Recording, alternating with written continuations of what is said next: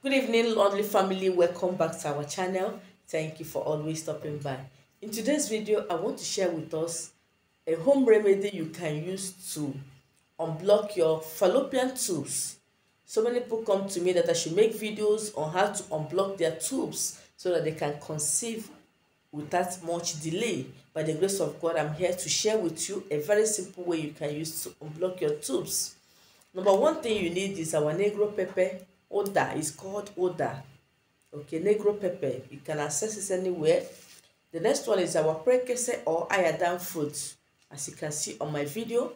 Another one is salt. You're going to use your table salt for this particular one.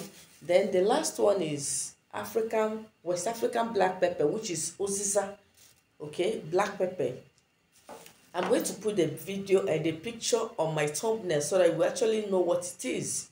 So what you need to do when you get your iodine fruits, your negro pepper, and your black pepper, West African black pepper, which is your Oziza, okay, you're going to boil it, add a little salt to it, boil it for like 15 to 20 minutes. Let the water change color. It's going to be like a Lipton color when you boil it very well. You can actually blend this or cut it to pieces so that when you're boiling it, it will be very powerful. Then after that, sieve it out. Take a cup in the morning and a cup at night for 7 days. Take it when it's warm. When you feel that this one is no longer powerful, you can make another one so that it will be very hot. By the grace of God, those blocked tubes will be unblocked and you'll be able to conceive and carry your babies till the end of the 9 months. You can equally use this recipe to stop miscarriage. If you're the type that always have miscarriage, you can use this recipe to put an end to it. Just try it out and don't forget to share your testimony when you get one. I've come to the end of today's video.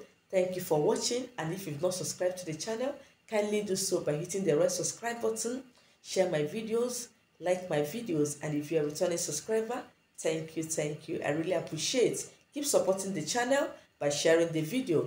Thank you once again for watching, and see you in my next video. Bye bye.